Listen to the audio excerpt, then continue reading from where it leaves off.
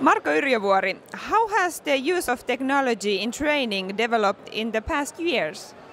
Okay, well, I joined NHL actually late 90s, and only technology we had was a heart rate monitor. And I don't think most of us didn't know how to use it back then either, but it changed dramatically. I joined NBA in early 2000.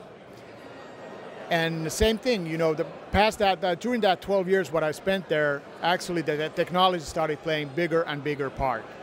There was a lot of technology which was not that useful. It was cool gadgets, but didn't help us to win any basketball games. So we didn't use them that much. But there were some technologies which we started using, especially I started using with the recovery and sleep, because that is so crucial and important part in NBA where we have 82 games in a regular season. So it started playing bigger and bigger part, and for somehow that role actually fell into my hands too, because I was from Finland and at least I knew how to use my iPhone, and the old trainers were not that good at the technology, so I started using it with our guys, and they liked it. So, where do you see it developing in the future? Oh my goodness.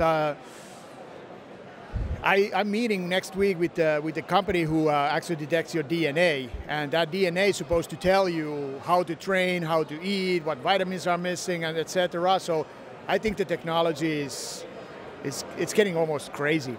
But of course, my goal is to multiply myself and be a hologram in some athlete's house, and train him over there, so I don't have to travel around the world that much anymore.